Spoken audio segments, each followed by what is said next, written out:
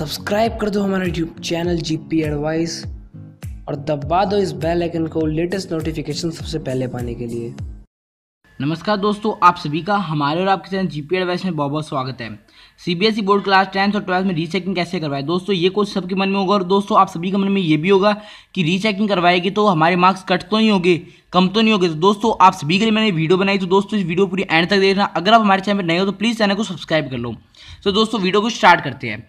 CBSE board class 10th और 12th में rechecking form अभी तक तो आई नहीं दोस्तों। अभी तक सीबीएसई बोर्ड क्लास 10th और 12th की रीचेकिंग फॉर्म आई नहीं है।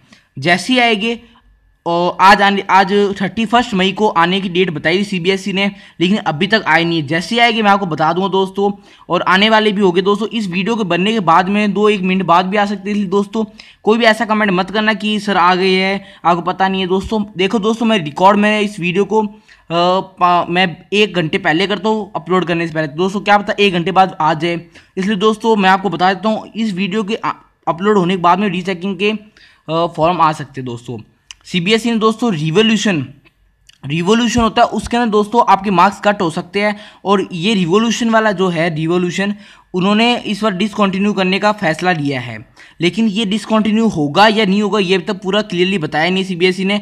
अगर डिसकंटिन्यू होगा तो दोस्तों आपको नहीं दिखाया जाएगा, अगर डिसकंटिन्यू नहीं होगा तो दिखाया जाएगा दोस्तों। और दोस्तों रिवोल्यूशन में क्या होता है दोस्तों, आपके नंबर कट होने के चांस होते हैं, लेकिन रीचेकिंग में आपके नंबर कट नहीं होंगे, लेकिन रिवोल्यूशन में आपके नंबर कट हो सकते हैं। इसलिए मैं आपको रिकमेंड करूंगा रिवोल्यूशन आप अगर तभी कराएं जब आपको गारंटी हो कि हाँ मेरे मार्क्स इंक्रीज होने चाहिए। दोस्तों देखो रीचेकिंग में क्या होता है, आपको रीचेकिंग के अंदर भी पूरी कॉपी नहीं रीचेक होती, सिर्फ कि नंबर कैलकुलेट करते हैं और चेक करते हैं कि कोई क्वेश्चन आपका जो कोई भी ऐसा कोई क्वेश्चन ना रह गया हो जिसमें आपको नंबर नहीं मिले, या फिर जो जिसका आपने सही लिखा है उसको चेक कर लेते हैं। मतलब एक और रीचेक कर लेते हैं कॉपी को जिसके अंदर आपको कोई भी और जो रीचेकिंग आपका जो पहला टीचर कॉपी चेक करता है वही आपकी रीचेकिंग करता है, लेकिन रिवोल्यूशन आपका नया टीचर चेक करता है कॉपी। तो दोस्तों रीचेकिंग करवाओ। और रीचेकिंग में दोस्तों आपके कम से कम 500 की फीस होती है।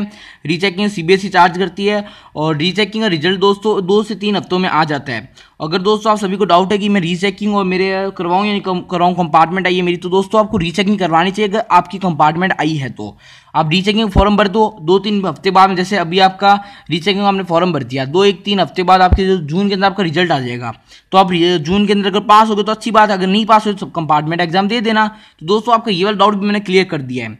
अगर दोस्तों अभी भी आपको कोई डाउट है या कोई क्वेश्चन है तो कमेंट करो। और प्लीज़ दोस्तों मेरे को मोटिवेट नहीं कर सकते तो डीमोटिवेट मत करना प्लीज़ दोस्तों। मैं आप सभी से रिक्वेस्ट करूंगा, मैं हर एक वीडियो पीछे मेरी बहुत मेहनत होती है, तो प्लीज़ आप सभी को रिक्वेस्ट करूंगा कोई भी डीमोटिवेट मत करना। ओके दोस्तों, वीडियो अच्छी लगे तो शेयर कर देना मोटिवेट करने के लिए, और आप सभी को ऐसे में अपना प्यार देता रहूं तो प्लीज़ लाइक करना।